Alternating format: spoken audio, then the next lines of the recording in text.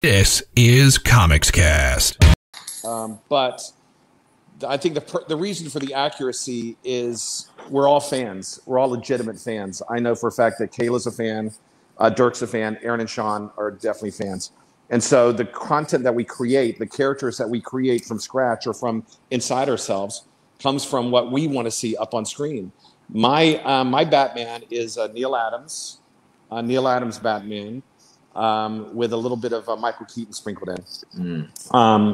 Alex Ross, of course, but that's what I see. So whenever I'm training, whenever I'm doing my voice, I see in my head what a fan would see Batman to be.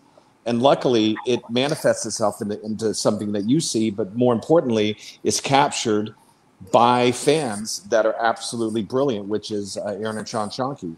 So it's not as if we're filmmakers that we go, okay, well, what can we do that's cool and that the fans would like? No, we shoot what we think would be cool, what we want to see. And there's not a single moment that I don't watch playback and I'm in any of the suits that I've worn, especially Batman, that I don't geek out and I don't watch myself and go, that's absolutely not me. That is a combination of myself, a great suit, great lighting, great cinematography, great direction. And it's a group effort done by people that have so much passion for the source material.